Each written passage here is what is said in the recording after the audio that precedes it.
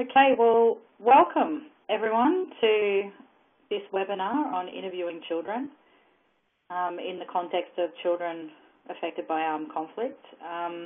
My name's Natalie McCauley and I'm from the Global Child Protection Working Group, and it's great to be invited to do this webinar. At the end of the webinar today, I will also send you a link to a Dropbox which will have some resources in it, as well as this PowerPoint. And also you will get the link to this recording at the end. So if you do have colleagues that do need to listen to it, they can via the recording.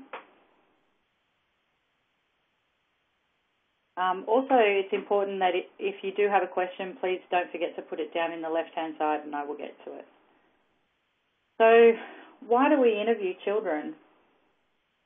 I mean, the main reason that many of you are interviewing children is for the monitoring and reporting mechanism, but there's various reasons in child protection why we might be interviewing children, but it's mostly to get information in regards to their protection. So we can't really forget the response element of the MRM, which sometimes we do. Sometimes we just go out there, we get the information, and we don't have a clear referral pathway, we don't have a clear response mechanism in place, which can be very complicating and very challenging for the situation for that child. For a young child being interviewed, it really does require great courage, and they have no idea what to expect from the process and what the possible outcomes might be. And yet they still want acceptance from us. They want to be listened to and they want to be believed. And they certainly will have some expectations that something is going to be done with the information that they give us. So we need to really be clear with them what their expectations are and what we can actually deliver. We should never make any promises we can't keep. But basically, at each stage in the decision-making process, it triggers a new search for information. So in case management in child protection, this process of information management is really only the starting point of a process of analysing, taking actions and reviewing those plans to ensure the best interests of the child.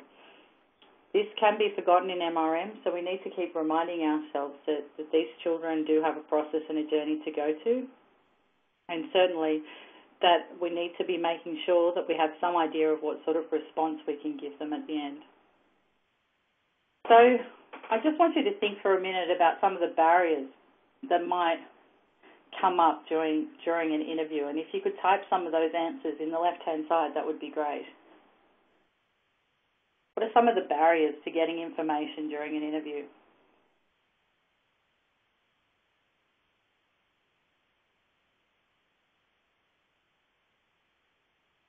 Anyone got any? Cultural sensitivity, absolutely, yes. Even cultural misunderstandings, consent. Language. Language would be a big one, I imagine, particularly in this context. Yes, consent. Understanding feelings and getting the feelings, yes. Right place for the interview, absolutely.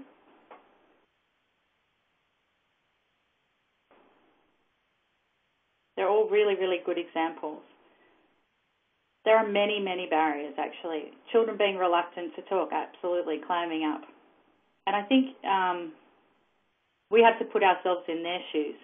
I mean, they're not always going to trust the interview. They may be afraid of sharing the information. And there may be some capacity of the interviewer themselves. That was a good one that's just come up just now. Thanks for that. So some of them would be the age of the child and of the interviewer, so some that can be cultural context that can come into that as well. Interest in the topic, like do they really want to be talking about it? They might be bored.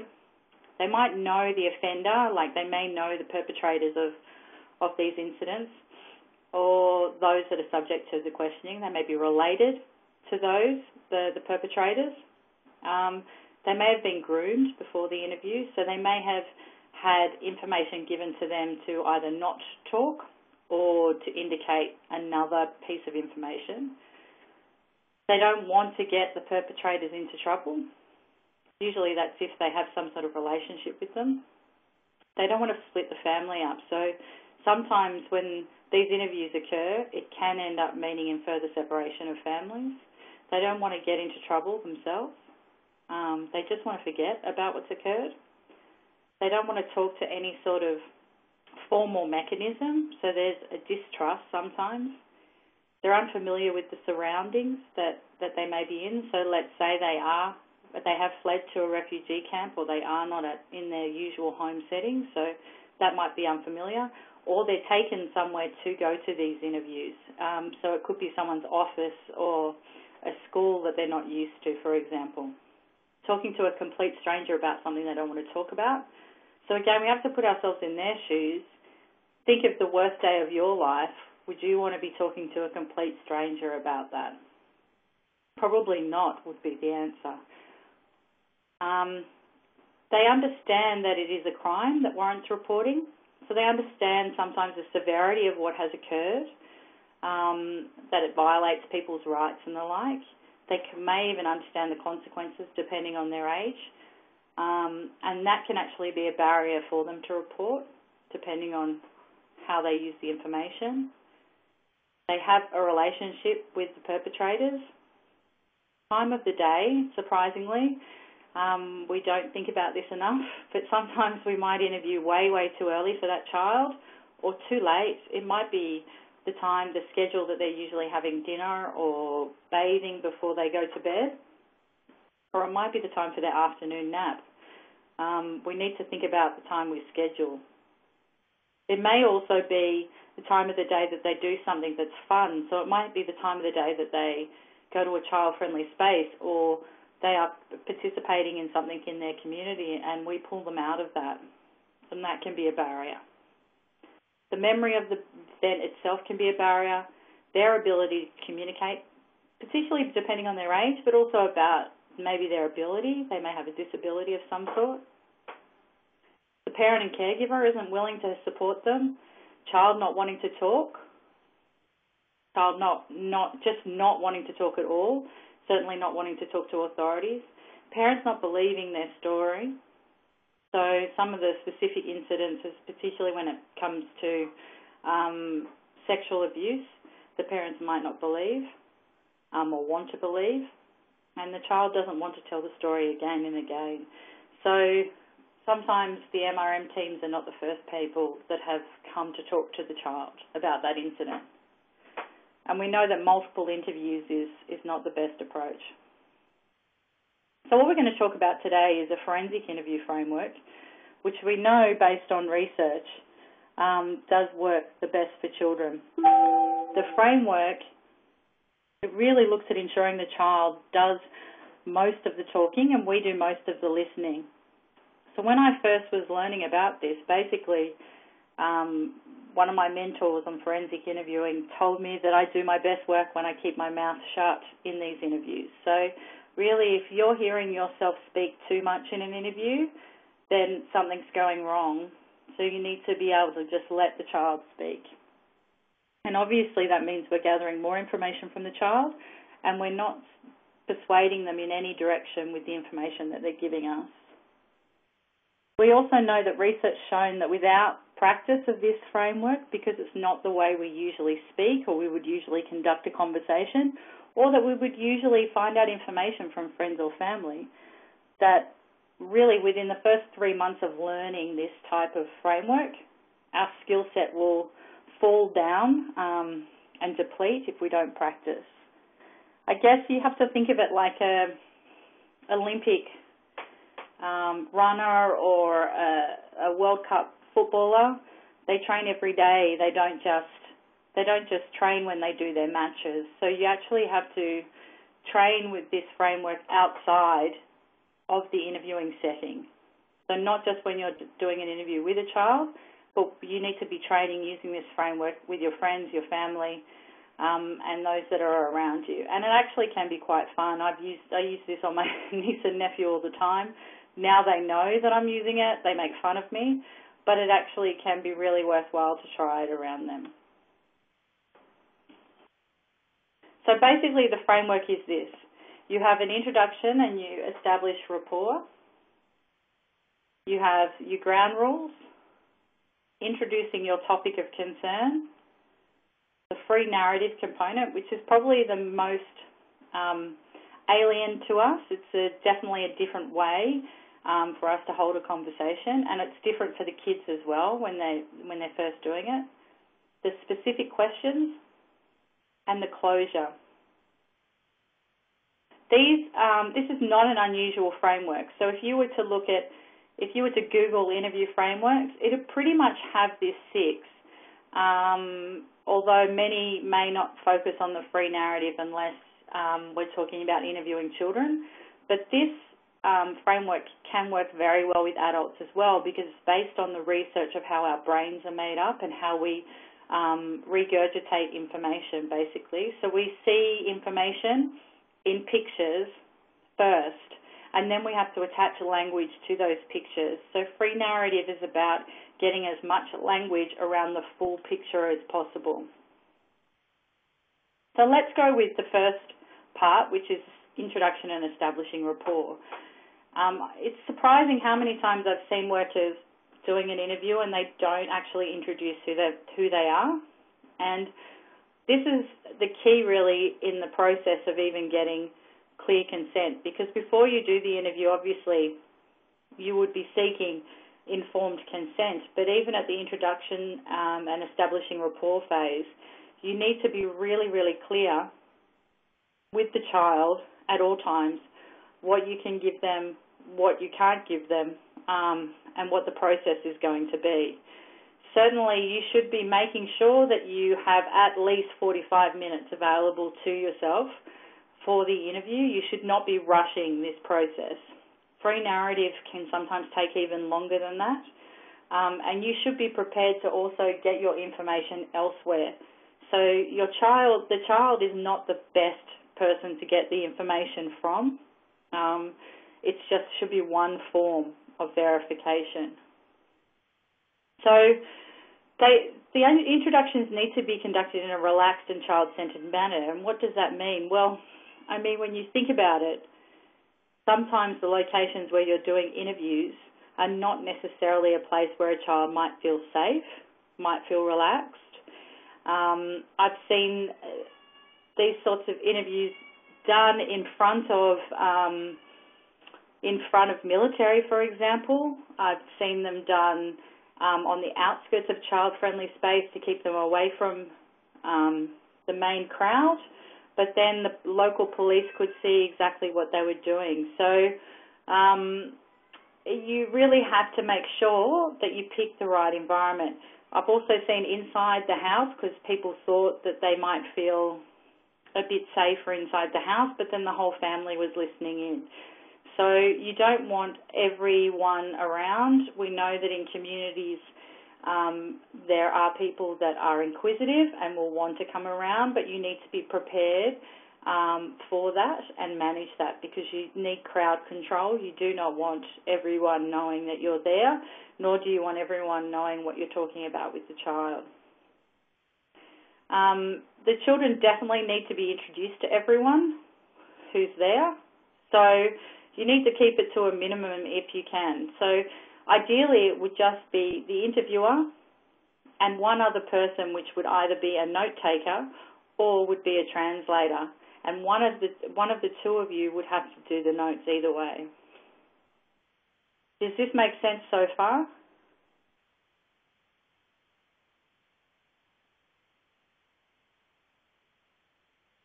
Okay, great. And so we also need to make sure that the child knows where the toilets are. Because surprisingly, kids do need to go to the toilet, and they may generally, well, in my experience with my toddler, she always needs to go to the toilet when I least want her to. So make sure you know where the toilet is, and make sure you know that that's a safe location for the child as well. And making sure that there is sort of space for any sort of toys or materials if they just want to play, particularly the younger ones, the toddlers. Any child that is verbal, any child that can communicate verbally can actually be interviewed. It's just that you would need to use more free narrative the younger they are. Certainly, if a parent wants to be present, you can't stop them from being present, but ideally you would want the child to pick an adult to be present. If a parent wants to be present, maybe one way to get around that particular parent being there would be to ask the child who they would pick to be there, and then have another adult there that the parent is comfortable with. It's difficult because sometimes the parents can influence the conversation. But again, hopefully you've interviewed the parents as well.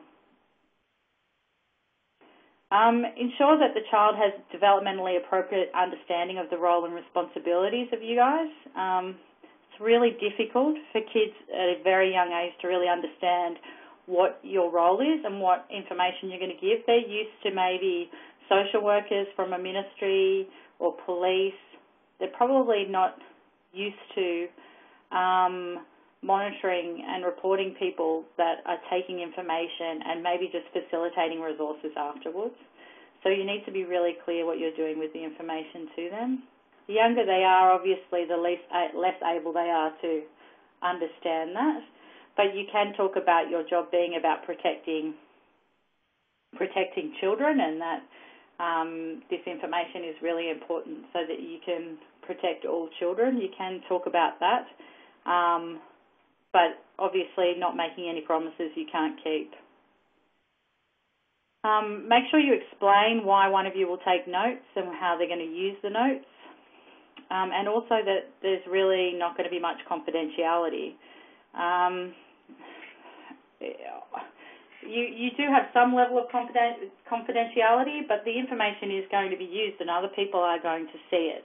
And certainly if you need to facilitate resources for that child, people will have that information. So it's important to make sure that they realise that if some of the information needs to be shared with specialist practitioners to assist them, it will be if you're in a situation that is possible. So, yes, the information does remain confidential, but you will end up using some of it sometimes. So you need to be really careful how you explain confidentiality. Otherwise, you can't do a proper response. Establish if the child knew you were coming. I mean, that's really important. Make sure the child doesn't feel isolated or trapped. Even where you actually locate the interview, where you place the interview, can assist in that. And make sure that they know that they can get up and go to the toilet and we can stop the interview at any time. Make sure, again, if there is a parent present, that you do watch the mannerisms between the two, and if your gut says that, if your intuition says that it's not appropriate, that the interview is not going the way it's meant to, that the child is acting out because the parent is there, or they're clamming up because the parent is there, then just either stop the interview or have a conversation separately with the parent on how to manage that. Sorry, I'm just reading some of the questions down the side.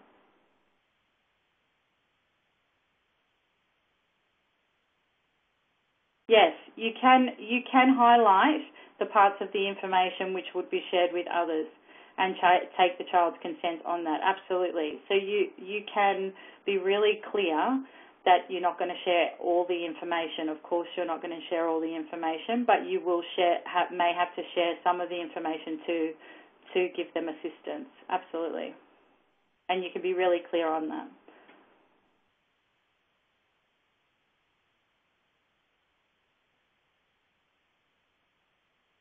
So making sure that you establish boundaries for the interview. It's important, particularly for adolescent and high-risk adolescents, kids that you already know are acting out. So one of the participants has asked if you can all make sure that your questions are asked publicly so everyone can see them. If that's okay. So make sure that the child understands what you expect and to what extent possible. That is, that if the child is one that is already acting out, that they're not permitted to hurt themselves in the interview, or you for that matter. So you can establish that boundary at any point in the interview, and my suggestion would be, if there is a child in that state, that you would stop the interview straight away. And also making sure that you're clear that these children aren't always necessarily going to be happy or sad. They're not necessarily going to maintain that throughout. But you've got to make sure that those children feel safe, and that they actually are safe. So these are two different things. The child might feel safe, but as the adult in the situation, you need to be making sure that the child is safe. And making sure that you're a good listener. So as I said, not talking so much. And taking very seriously what the child has to say.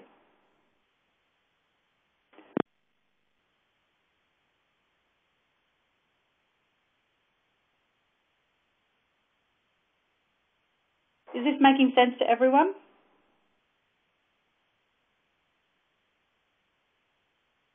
Great. So really, the beginning part is really about letting the child speak freely. So not talking too much, gaining that sort of level of rapport, making sure that you engage on something that is positive for the child, preferably, and that maybe you use some free narrative skills even in that stage, which we'll talk about a bit later, to actually keep that type of conversation going, so the child starts to get used to your weird way of asking questions. And also making sure that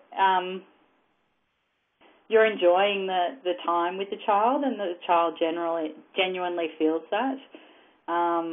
You have to like children to do this. So if you have a interviewer or a translator out there that is not great with kids, then maybe this role, you may need to work with them on how to get that sort of genuine rapport with children, because kids will pick up on that very quickly.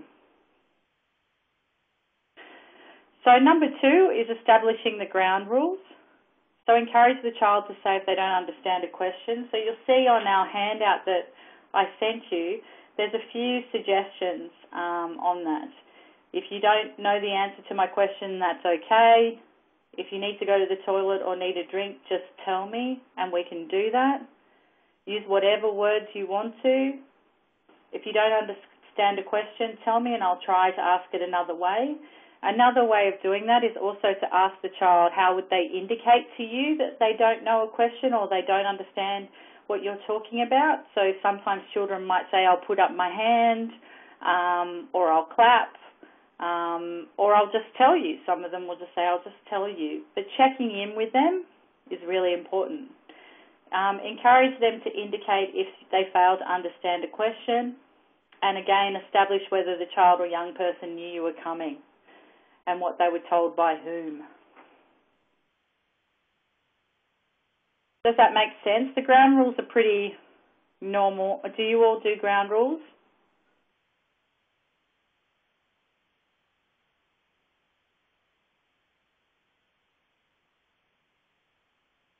Is that one of the easier parts of the process?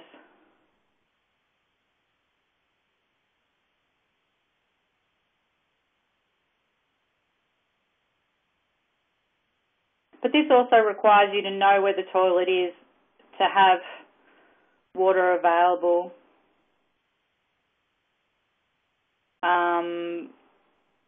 and also just making sure that you will give them an opportunity to ask it another way.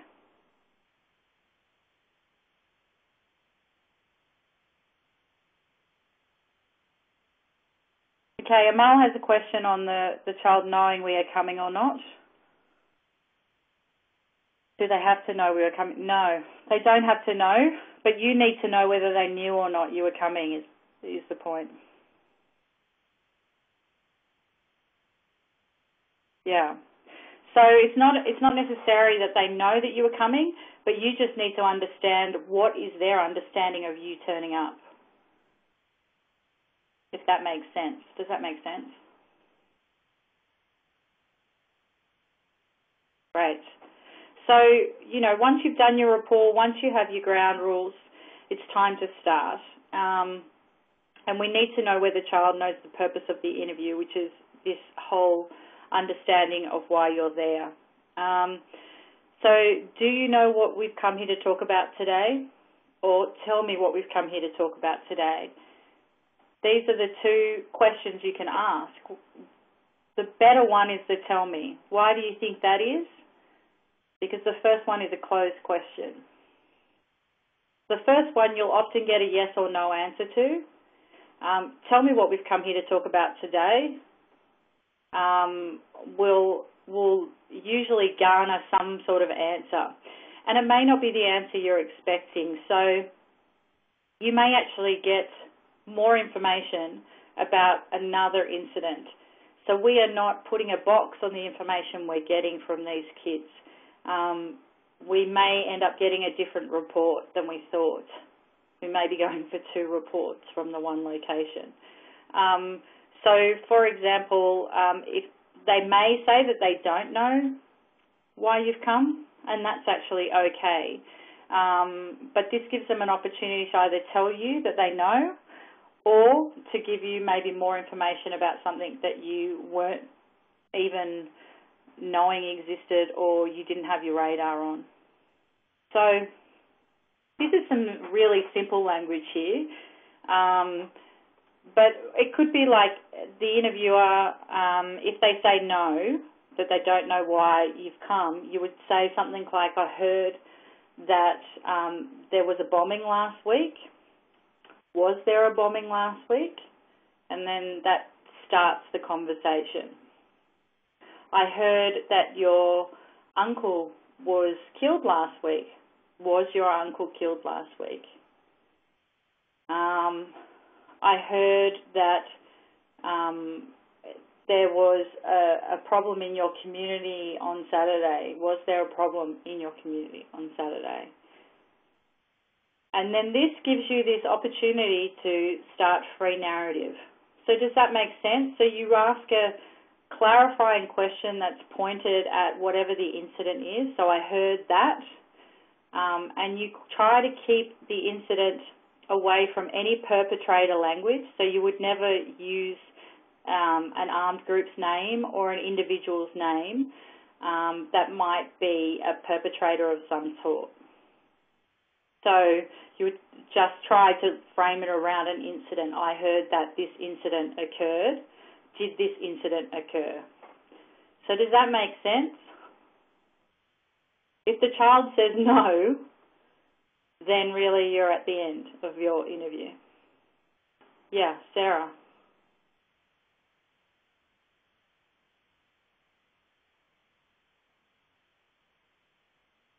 Question, please, Sarah. What does that mean?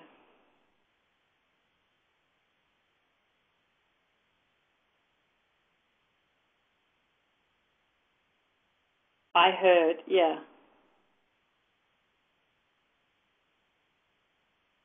Yes.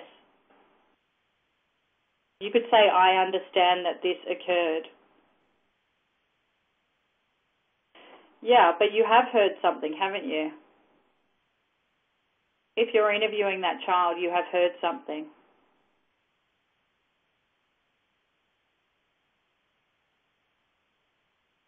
Okay.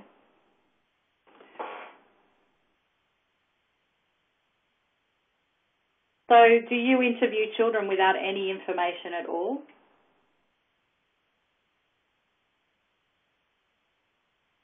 We'll get to that, Shah. So why would you interview a child if you didn't have any information? Okay, right. So an example's been given if you were interviewing children in a hospital who had been interviewed, who have been injured, you would ask them about their injury. So you would say, oh, I can see that you've got a injured arm. Tell me about your injured arm. Does that make sense? So in a camp, for example, recent arrivals, you would just be asking them about their journey. So you've just arrived here. You had a trip all the way here over the last week. Tell me, I heard you had a trip here. Did you have a trip here? Yeah, but the witness stuff comes with the free narrative. So at this stage, you want a parameter around your conversation, because the way people think is in photographs, which I'll explain in a minute. You do not want to be putting parameters on things yet. If they've witnessed stuff on their journey or before their journey, you can put the parameters on here. So if your assumption is that they witnessed it before the journey, then you would say, I heard you had to leave your home. Because you did, that's why they're there. Did you have to leave your home? Yes. Tell me everything about why you had to leave your home, which we'll go into in a minute with the free narrative. But it's really critical for you to frame what you need here. Yeah, exactly, Ida. I heard you were hurt in Syria. Were you hurt in Syria? Exactly. So it's really about framing the conversation without actually pinpointing any perpetrators at this point. They will come up with that in the free narrative. But even the I heard you were hurt in Syria is quite large. I mean, it's a good way of starting it, certainly if they're injured and you can see them injured. But it's actually quite a large gamut. Usually you would have more information than that, would you not? Or maybe not. Before you're talking to them, would you know where they're from?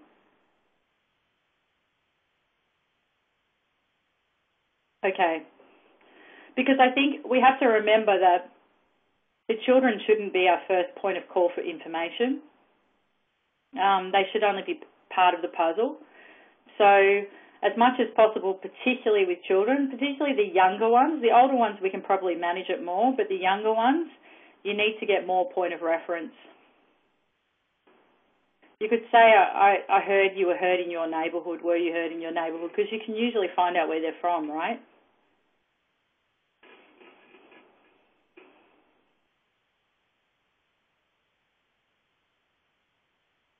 No? Yes? No? Have I lost you all? Yeah.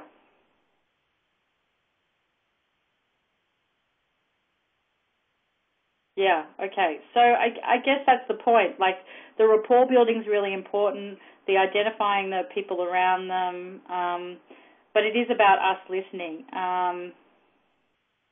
Yeah, yes, exactly.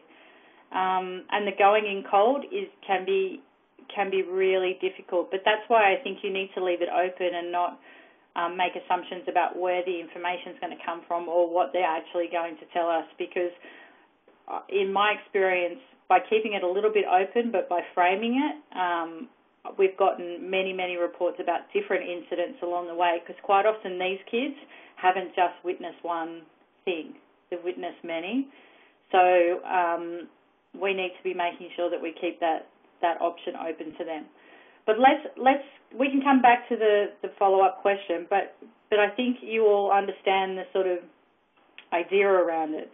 If our brain is keeping things in photographs, we want to basically frame the photograph. This starting point frames the photograph so that then we can unpack the full picture. So let's talk about free narrative for a minute. Absolutely, that just on a point that's on the left-hand side here, the interviewer's face and expressions and gestures are really important, and that includes minimal encourages, which we'll also talk about. Absolutely. If you don't seem interested, and even if you seem like you're rushing, the child will feel like you're rushing, and they'll give up information on anything, but it might not necessarily be valid or verified information. So we have to really be understanding, empathise, and really show patience in the process, which can be really difficult. But this is sort of the process of free narrative. The round circles are signposts. Excuse me. So they're key bits of information that you want to go back to.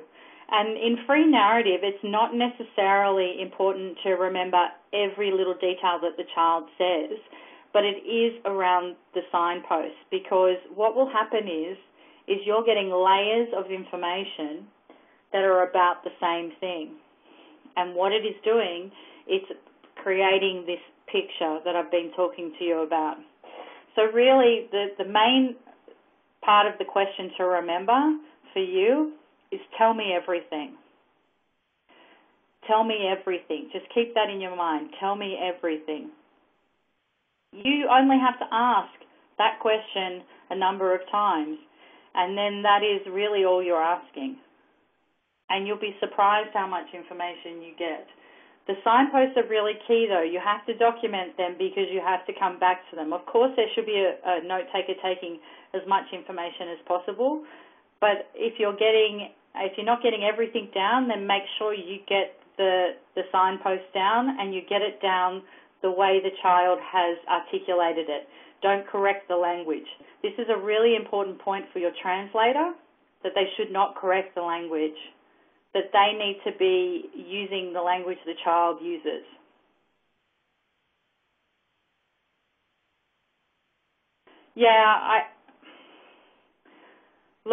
Recorders are something that is still in discussion. You could from a note-taking perspective, but I'm not sure what standard operating procedures you've designed in MENA. There are some areas that so Ida, you need to say whether they're able to use recorders or not, because there are some locations that they're not allowing that.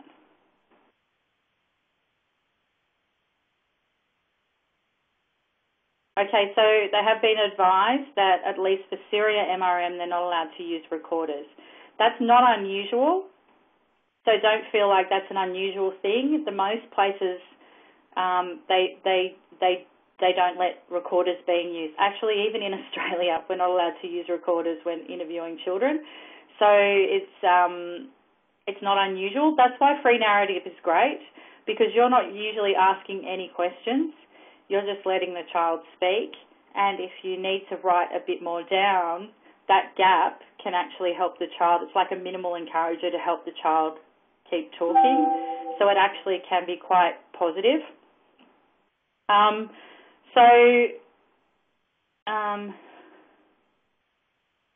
Yes, another reiteration of send to everyone, so everyone can see the questions. Okay, so what you need to remember is that tell me everything, and then you have the signposts, which are these blue dots. Now let's go to this. Okay, so this is how our brain remembers things. Our brain remembers things in pictures, and it takes us a little bit of time to put language around those pictures. And as we put language around those pictures, we put language around the highlighted parts of those pictures. So let's say you've got your first layer at the top. So I'll take an easy example.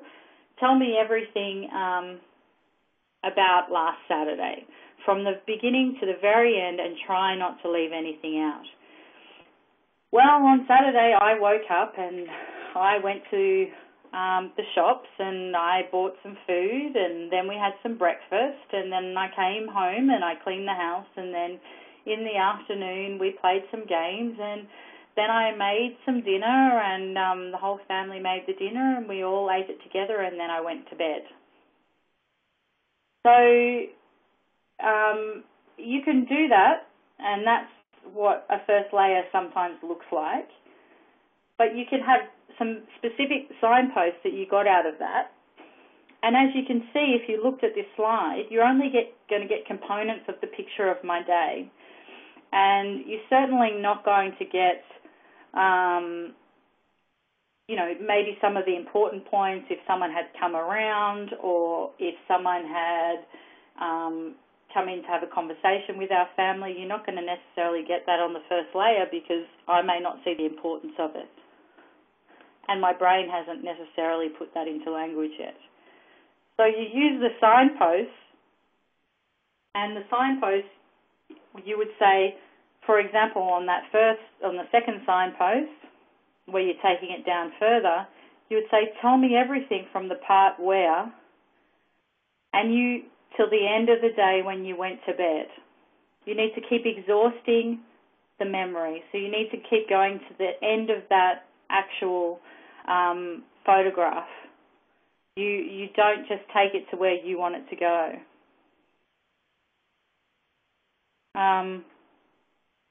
Yes. I understand the presence of the note taker can be a problem, but recording can also be a problem because why would note taking be a problem for a child? Let me let you answer that question. That's there. Why is note taking a problem for a child? Why are they avoiding to respond?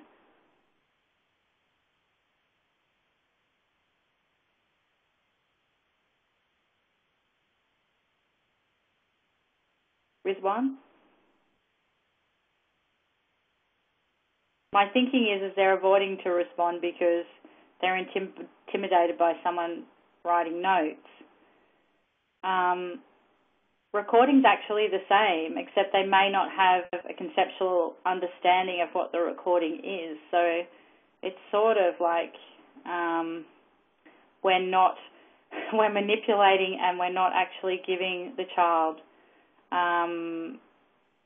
a full picture, and we really need to have them having a full understanding of what that recording can do. It's a really risky recording in so many ways, and in fact, it actually can hinder an interviewer because you're not taking as much attention as you would be if you're taking notes, and you're not getting that full picture during that. So let's keep moving forward. If you can keep seeing the layers of free narrative, the picture just starts getting clearer and clearer. Now, if you went to the beginning of that, you can't get a full picture of that person's day or the incident that you're talking about. The first layer is never the full picture. And in fact, you get some of the most detailed information when you keep going layer and layer down, because you might get numbers, you might get the people involved, you may get a far more perspective, and you may even get locations because it's the way our brain works. You'll get more descriptive the further you go down. Also, the other thing about this is that it's very difficult to make a mistake or to lie if you're doing free narrative, because you can't keep telling this same story the whole way along.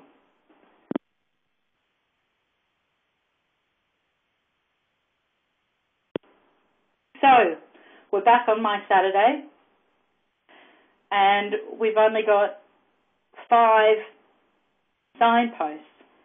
Well, you would start again. So tell me about the part where you woke up, and tell me everything from the time you woke up to the time you went to bed, because I would start there because it didn't give much information.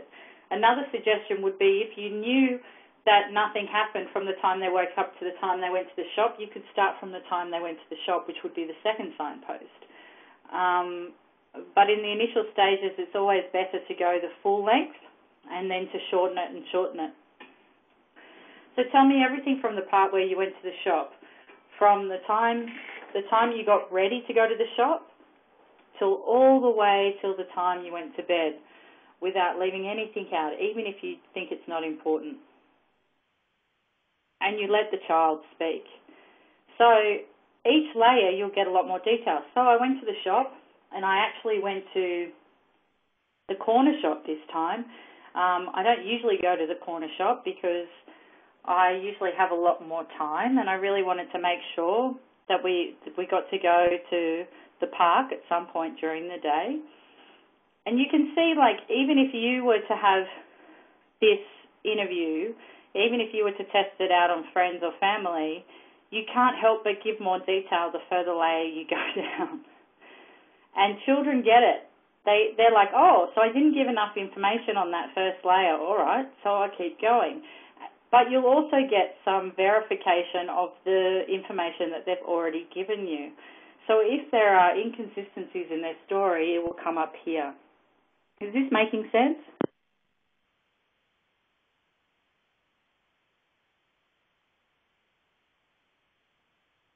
So making sense? Yes, great. So you keep going through the day, and you don't have to actually go back to the shop if you've got enough information there. So you said you came home from the shops. Tell me everything from the time you came home from the shops to the time you went to bed. Try not to leave anything out, even if you think it's not important. And off you go again. But remember, you have to keep letting them exhaust the memory. Even if you've got the incident in amongst that, you have to let them go all the way to bed. You can, Shah, but the key would be to cut it down. So if you knew, so let's say you weren't sure when it happened on the Saturday, but after the first layer, you realised it happened sometime after lunch, you could still go from the time they went to the shop to the time they went to bed. Then if the second layer confirmed it happened after lunch, then you could say, so you all had lunch together. Tell me everything from the time you had lunch together till the time you went to bed. And then if you could confirm the clarifying information on either side of the incident, then you can focus in on the incident after that. So I would at least do 2 to 3 layers before I would focus in. But you still need to then have the clear part of the photograph that you're going to focus in on. So you still need the end part. So you still need to say to them, for example, if you knew it happened in the mid-afternoon at the park, you would say, tell me everything from the time you went to the park to the time you came home. Try not to leave anything out, even if you think it's not important.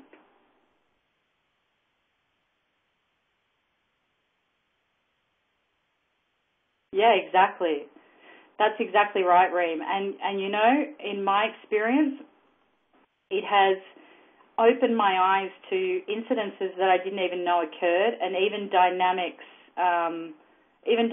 in the community that you probably didn't understand. So it's actually very helpful for our role.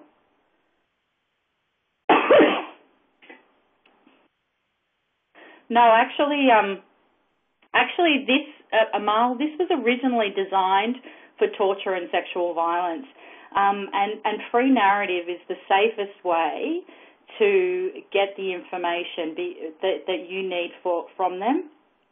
They will tell us. You use their language. So, for example, if it's sexual violence, you still use the same thing. You still use a photograph. So let's say it happened at the park. You've done the whole day, you've done part of the day, and you come back to the park. So tell me everything from the time you arrived to the park to the time you came home. And then if there are specifics in that, you would also then ask them specific questions at the end if you needed to, but you usually don't need to, because they give you the information. But also you need to use their language.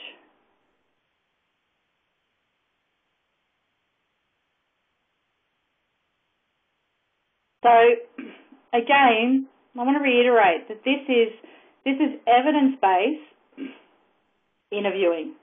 This is the best practice interviewing, and this is based on research of how the brain actually works and how we regurgitate information and reliable information that is verified.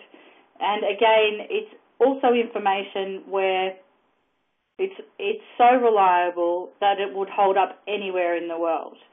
So it's also information that is less likely to cause harm for the child because it's coming from the child in a way that is safe for them because their brain is articulating it in a safe fashion. If you ask specific questions, it can get very, very dangerous. So when I'm talking about child's language, I'm talking about maybe language around genitalia. They may not use vagina, they may not use penis, they may not use all of that sort of language.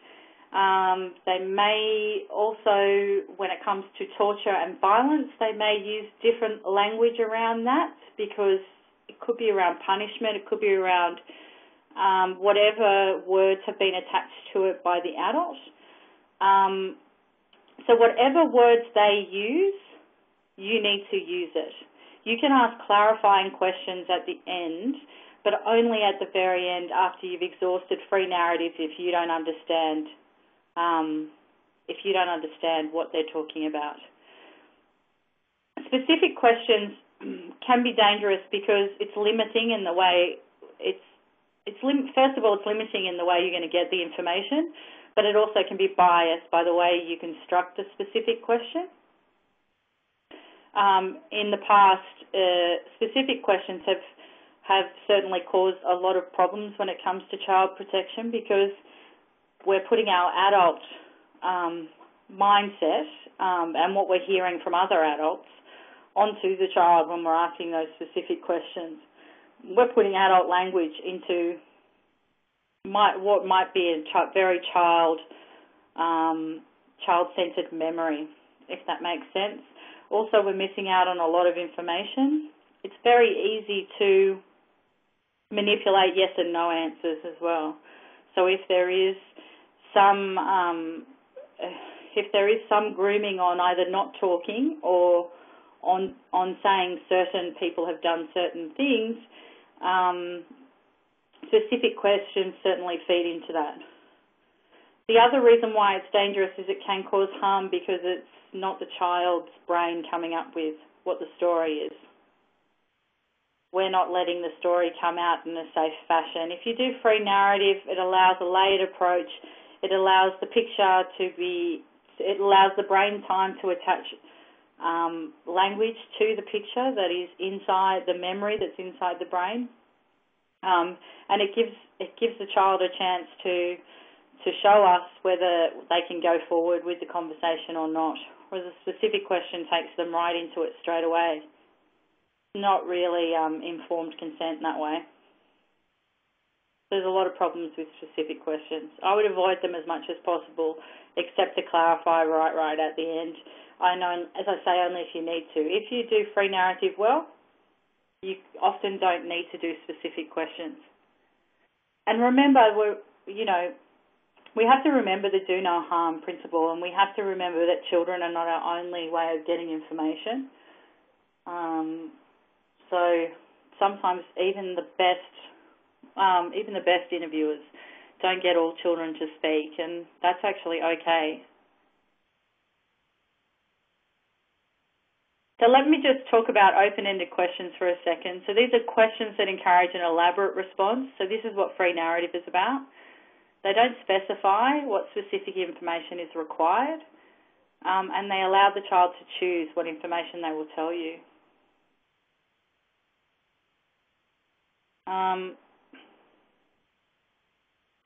Ida, you're right. We have to remember we cannot be in a rush when we are interviewing. We should only do interviews with children when we have the time to do it well and right in a way that is safe and okay for that child. Absolutely. I think our need for information sometimes overrides the rights of that child, and we have to keep reminding ourselves of that. It's really critical that we get this information, but it's also equally as critical that we look after that child. Allow the child to choose what information they will tell you. Free narrative does that, and it'll give you a lot more indicators of whether there's a level of distress in that child, whether you should keep moving forward, or whether also can you get this information from somewhere else, because the child, when they do their first couple of layers of free narrative, may give you other witnesses. Initial open-ended question. Tell me everything about what happened from the beginning to the very end. Try not to leave anything out, even if you think it's not important. So this is in the middle of your handout, but I would be pinning this everywhere. If your job is to interview kids, this is what you need to remember. But also, this is really great for adults. Adults regurgitate information the same way. And if you really want to get the full picture that's unjaded, or as unjaded as possible, free narrative is the best way to get reliable information. It's very difficult. Only the best liars in the world can do 4 or 5 layers of free narrative consistently and have the same consistent story. So, this could be a strategy that just ends up being the way that you have your conversations and your interviews. So having this question particularly, tell me everything about what happened from the beginning to the very end. Try not to leave anything out, even if you think it's not important. Should become your mantra. You could have that up on your computer every day so you remember it and you practice it with everyone. So as I said, you've got your first layer. You tell me everything. It's not boring for children when they're talking for 15 minutes. So that tell me everything means that you're interested in what they have to say. You're not asking these questions over and over.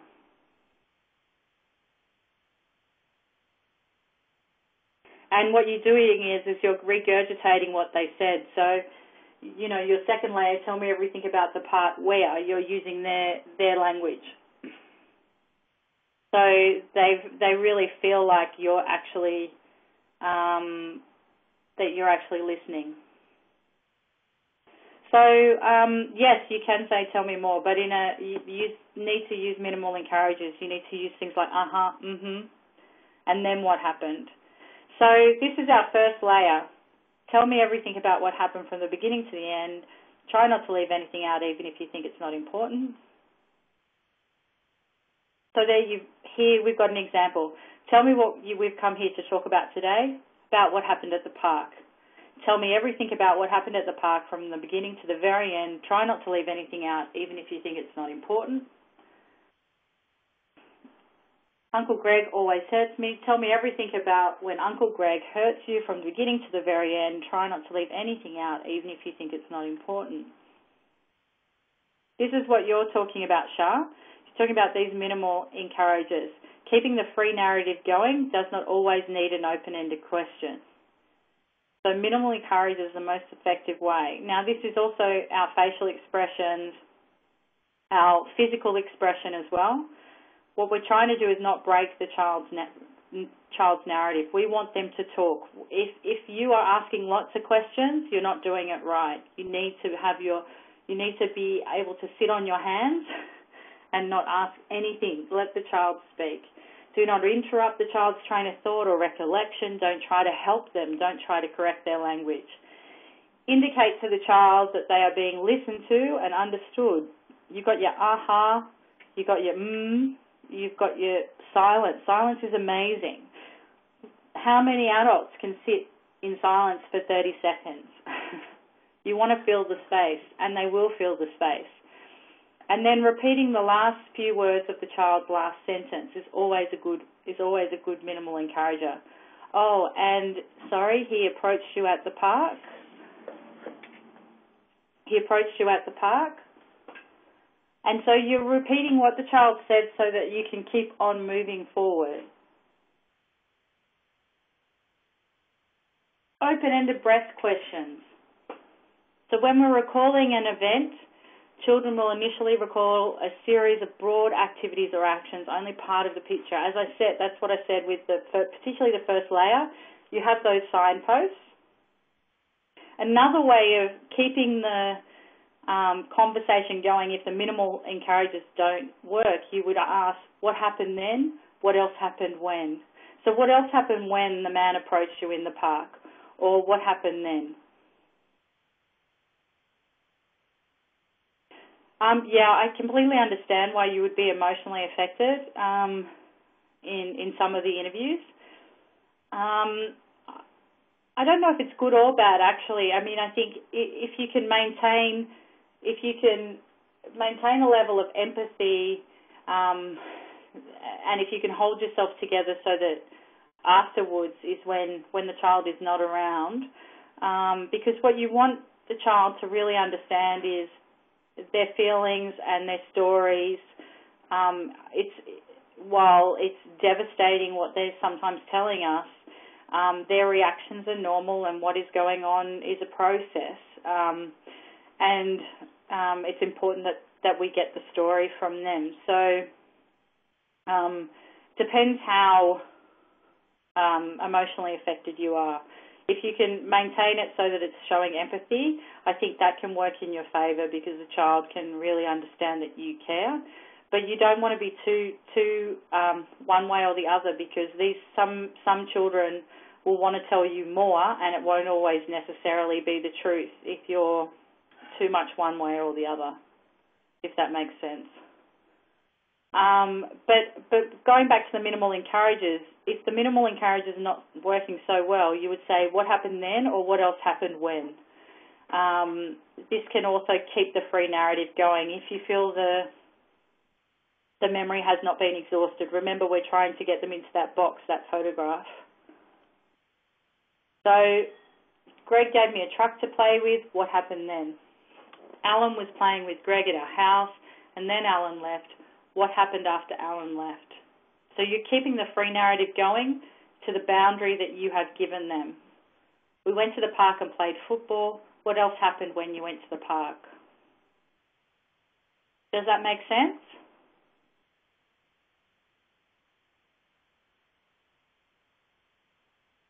So once you get down to your second layer, you've got your second layer of signposts. Tell me everything about the part where. So you're not going back to the beginning of you're not going back to the beginning of the story. You've picked your first signpost. It may be the second or third signpost. It's up to you. You have to make that call on the day. But basically you want to bring them back to that part, and you want to again close it off at the end of that photograph. So you want to take them all the way to the end of the story, so exhaust the memory. And keep using the minimal encouragers, the aha, the and then also you can use what happened when, tell me more about the part where, tell me everything about the part where.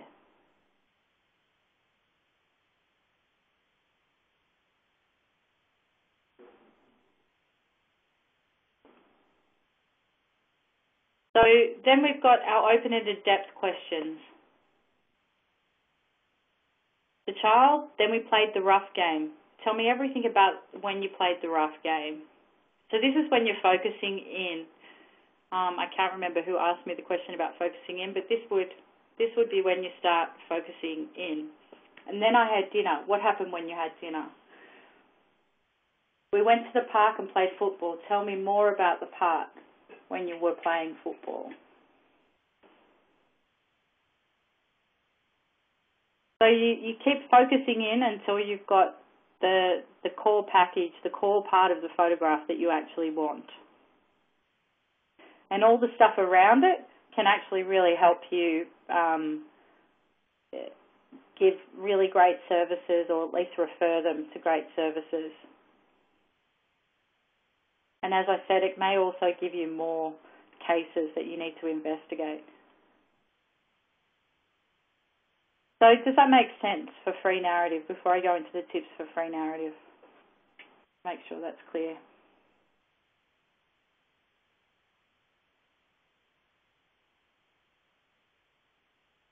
Great. Okay, so just some quick tips. Well, can we express our agreement or disagreement with the child if required by the child? No. No would be my quick answer to that. You're not there to agree or disagree with the child. They're there to tell you a story. You'll be surprised, Ida,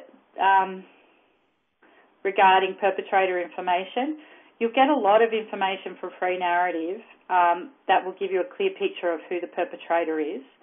And you can ask specific questions after this if you need to, or if you don't think the child's going to be able to give you that specific information, the free narrative will give you enough information to be able to ask other people that specific information if you need it.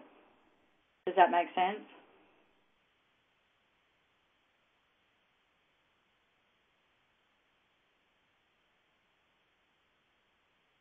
Because the free narrative gives you such a full picture that the free narrative gives you such a full picture that you get so much information that the first time you guys do this, it'll be really, it may even be quite overwhelming how much information you get. But you must be patient. You really have to learn to be tolerant with silences. I found that very difficult when I first started doing this. You have to get really comfortable with space. Don't fill the space. Let the child be the one that fills the space, or whoever you're interviewing. Don't interrupt. It's really a big thing with adults when we want to get information. We're a bit like those journalists that you see on the TV that just shove microphones in people's faces and ask 5 questions and expect to get the full picture.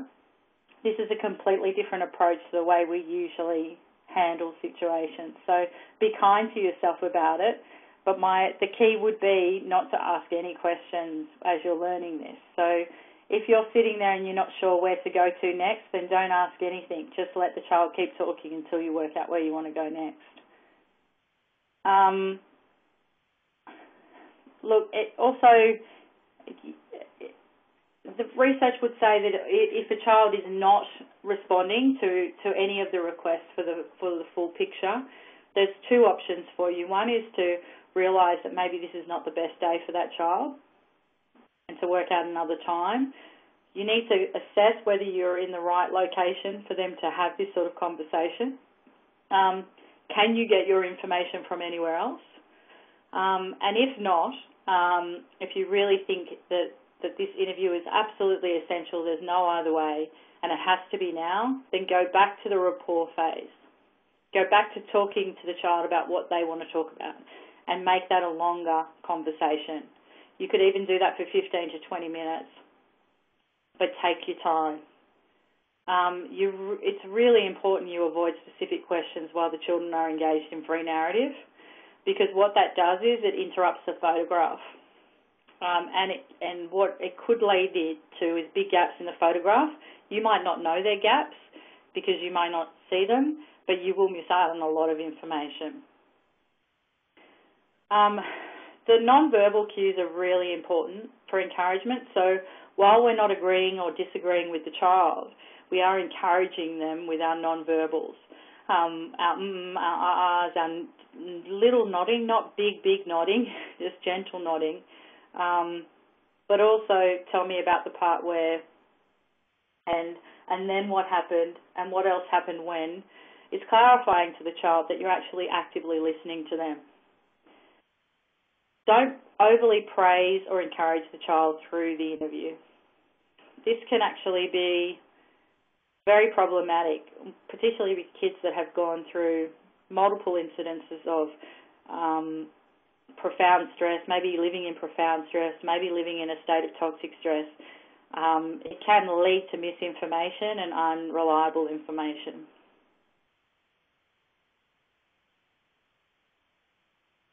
If you can avoid asking questions with a yes or no, if you do that, just go back to the free narrative. Don't punish yourself. Just get them back into free narrative process. So the example they give here is, did you go home after that? That would be a yes or no. Tell me everything about the part from where you went home, and then make sure you go back to your end part of your photograph. And as it says here, what else happened? Tell me more about that. Active listening is key. As I said, just be really patient. Just listen. Just don't talk. it's a really, the examples they use here about body parts are quite interesting. Privates, Winky, Rudy, Fanny or Willie. I don't know how that would translate into Arabic. So you need to talk to the translators about this. It can be very uncomfortable for some translators if they haven't been in this sort of work before. It can be culturally sensitive, but we have to have the conversation about how they're going to put language around some of these sensitive terms, and understanding that it's okay if children use that sort of language. We don't want translators correcting the children either, because that can also make children clam up. And we don't want children pointing to forced to point to body parts. But younger kids, when you're asking specific questions, you can do that.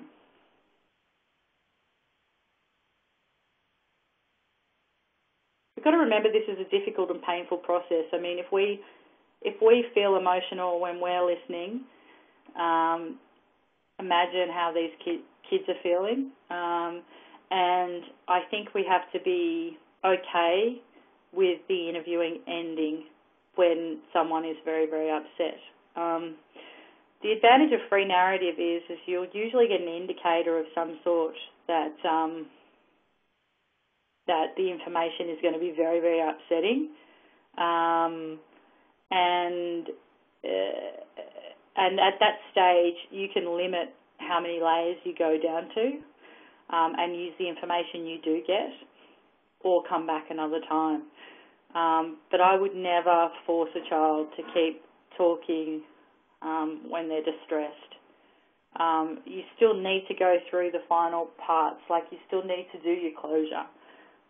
You wouldn't just stop the interview, you still need to go through the ticks on the closure component, so explain what you'll do, explain what will happen next, provide them an opportunity to ask questions, and making sure that they're going to be looked after and adequately supported after you leave. Let me just read some of these questions. I agree, Reem. I think we should make sure they've had some training. Ida says, yes, translators should not be used unless you have taken the time to explain to them the MRM purpose, confidentiality, the interview process, and what is expected of them. So we need to definitely try and get this information across to them, and maybe we need to look at translating this information, but I know Ida is already looking at talking to you all about that. If in the meantime, while all these things are done, you definitely need to be making sure that the translator is clear on this information. So also, if there is a child that is distressed, just like in psychosocial support, we need to be reassuring them that what they're feeling is really normal, given what's happened, and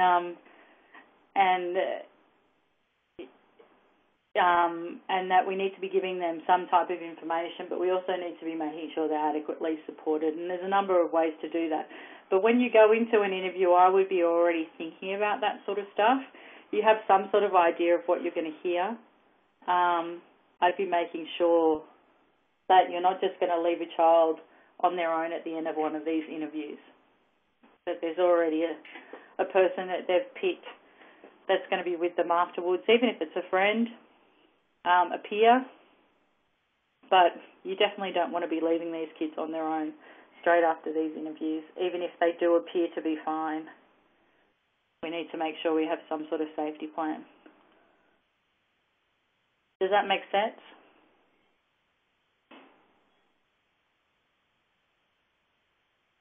So we're coming to specific questioning now, and this is where we're very good. We're very good at the specific questioning. As I said, we would avoid it as much as possible. We certainly avoid it in the free narrative, and it would always come at the end of the interview. And this is just getting context around some of the memories.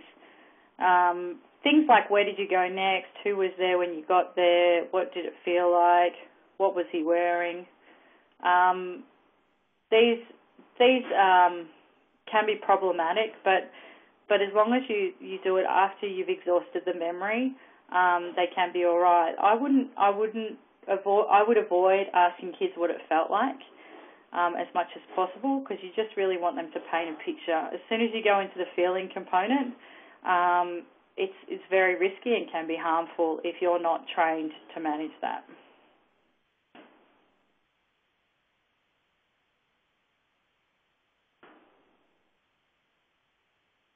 Yeah. So even though this is an important part of the interview process, we should keep it to a minimum. And it shouldn't be the main bulk of the interview. As I said, we should be going through an interview without really hearing our voice. If we're unsure about things, you can ask the child to draw or to show you or to illustrate somehow what has gone on.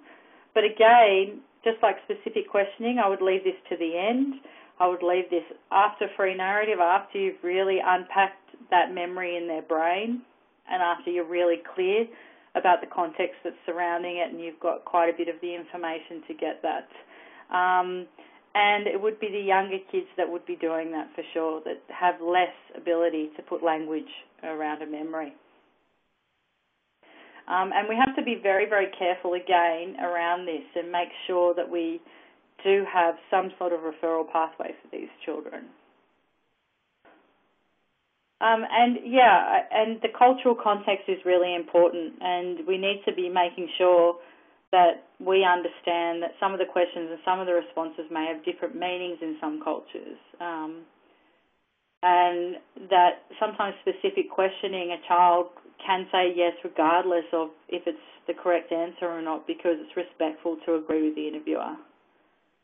So this is really important to know.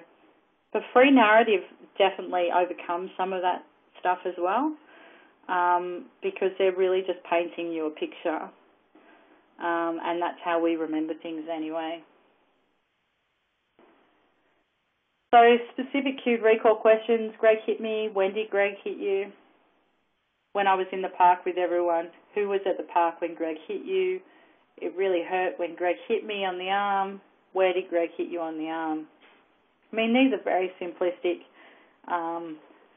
stories comparatively to what you hear, but it's a good way of really illustrating how these questions can be put. And then you can also just go back into free narrative. If you've done free narrative, you've gone into a specific question, you've got extra information, you could then go back into free narrative after some specific cued recall questions if you thought it was going to be useful. Specific yes or no, these are the ones that we're very good at. Can you tell me what you've come to talk to me about today? Yes. Did Greg go to the park with you? Yes. Did it hurt when Greg hit you in the face? Yes. And sometimes they come across to the child also as a bit silly, like the last one, did it hurt when Greg hit you in the face? No, it didn't hurt.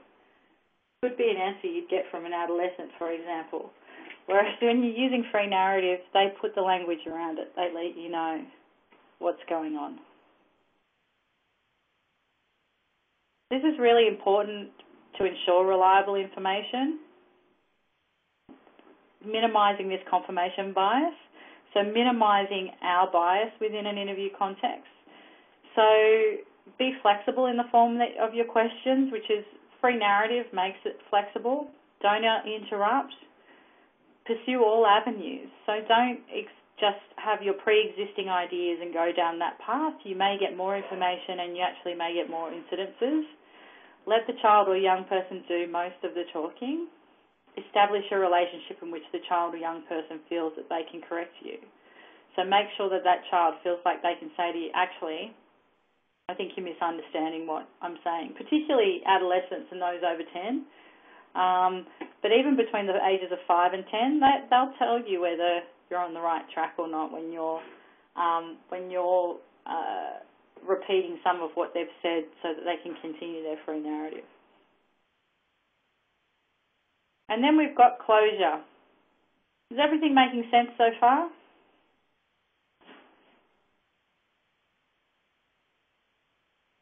Great. So then we've got the closure component. This is really important no matter if you've had to finish an interview very early on in the piece and you haven't got all of the information you were expecting to get, but the child is very emotional. It's almost putting, a cap on the bottle. It's really critical to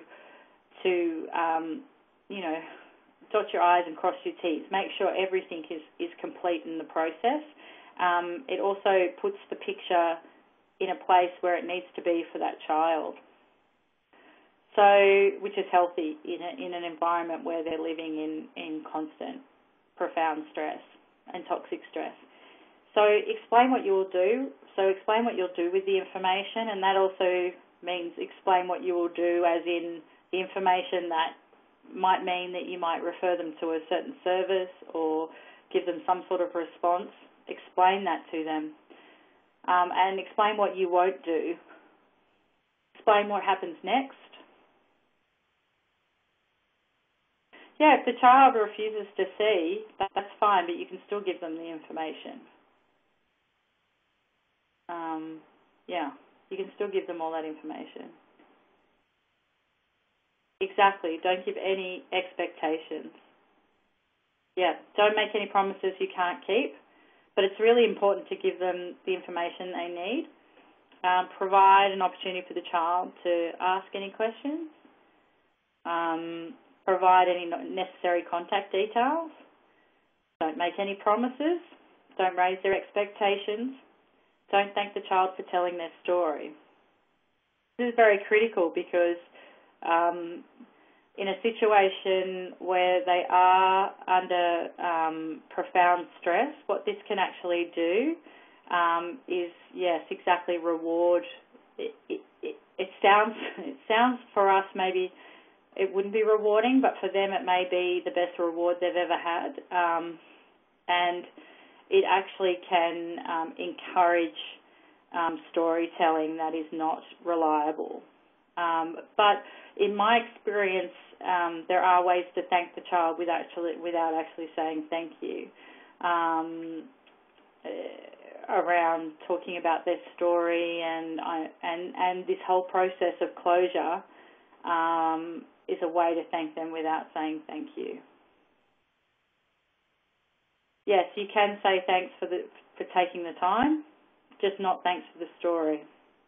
But in my experience, because I'm an over-thanker, I've had to remove thank you from the end of my closure, and it hasn't really affected my closure with kids, because when you're explaining what you'll do, what happens next, you're giving them information, you're letting them ask questions, and you're finding out what they're doing next.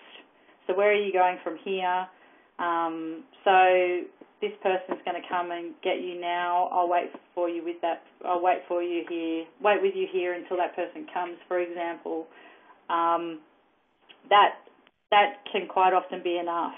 And taking your time and not rushing it. If the children ask for something, for example, to call his or her family or give them money, what should we do? That should have already been really clear at the start of the interview. And you reiterate that.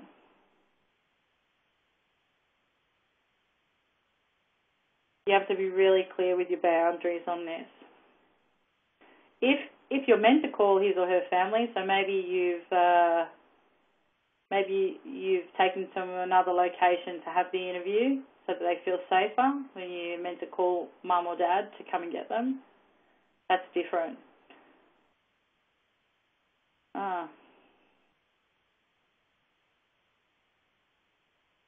The best thing to do is to refer them to services. I don't think it's your role to actually give clothing or any sort of money in this situation, because it's actually rewarding them for giving information, and then they'll give more, and it doesn't necessarily mean that the information's reliable. It can encourage other families to do the same, to find you, to tell you a story so then they can get the same response. Exactly. it may set up an expectation with others. So it's just like the thank you. It's best not to do it. Best practice would say no, don't do that. And to set that out from the start. And you're going to get the most reliable information if you do that, but refer them to services. I mean, if they're really struggling, then you guys need to have a list of services that might be available. Does that make sense? It's not easy when you've got these children in front of you in really, really difficult situations. I really understand that. But it takes bravery and courage from the interviewer just as it does from the child. And it's just, you just got to see that as not your role in this situation. It's someone else's role, but not yours.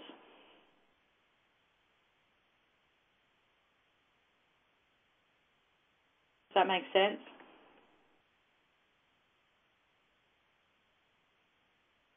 So what I would really encourage you all to do is, when I send you the Dropbox information and you have your assessment template, so I would really encourage you to practice this with colleagues, and particularly colleagues that are meant to be doing this interviewing process with you, and really do it every single day, as often as you can. Tell me everything. People will get sick of it, but what it will mean is it will naturally come off your tongue.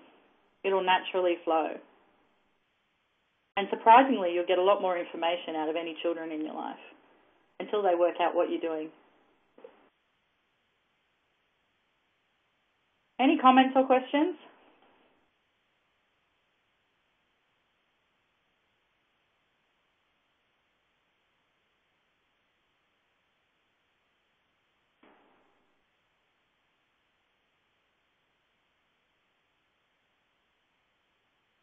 Any comments or questions at the end? Okay. In the introduction, can we talk UNICEF works and activities which the child may know, for example, referring to the school bags provided with UNICEF? Shah, do you mean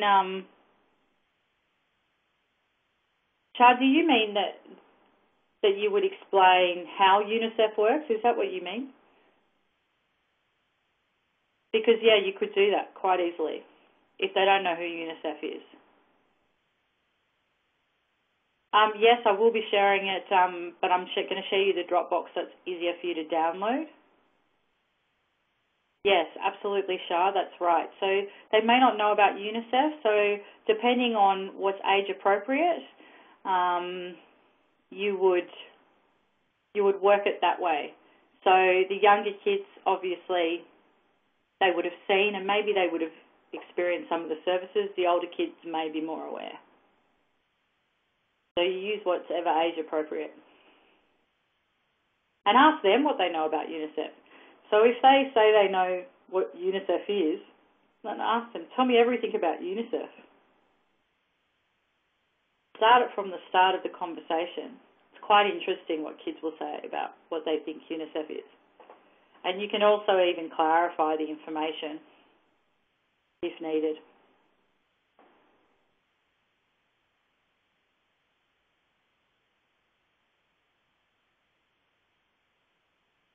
Any other comments or questions before we sign off? As I say, my suggestion for you guys today would be to really practice this. So as soon as you get the assessment layout, in a face-to-face environment, we would spend half the day practicing this. So I would encourage you to practice this wherever you go. Any tip to measure the exaggeration in an interview? Well, I mean, I think free narrative prevents that because you may have some exaggeration in the first layer, but as they go to the second and third layer and as you come down with your signposts, the story is minimised and gets a lot more clearer what's actually going on. If you use specific questions, you'll get more exaggeration and more unreliability.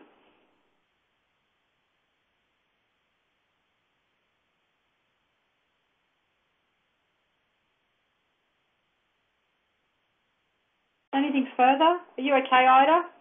Is this good for you?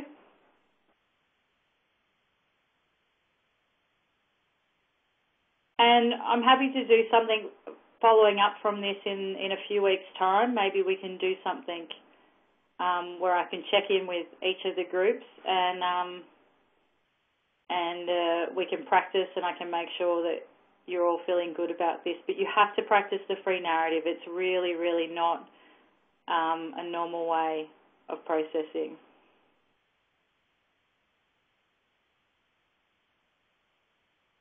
Yeah, I think everyone has to practice this afternoon. I think they have to all practice. No problem. Thanks for having me. Thanks for having me. I really appreciate your time, and I really hope you found this to be really useful. This has been recorded, so I'll send you the recording after this. Thanks a lot, everyone.